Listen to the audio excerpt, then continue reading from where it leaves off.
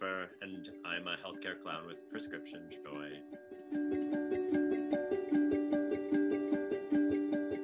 I think one thing that's important that people know is that as clowns, we don't go in like, you know, we go in as ourselves, as a more eager and receptive version of ourselves or something.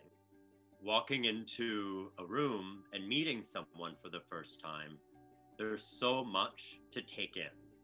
And if we go in with an abundance of personality, we're not listening. We need to first listen and connect to the environment and to the person and see what they're offering. I am definitely learning what it is to be radically present, to be able to sit in a space with someone and just be conscious and aware and engaged in the energy that they have, and that is the first step of creating human connection.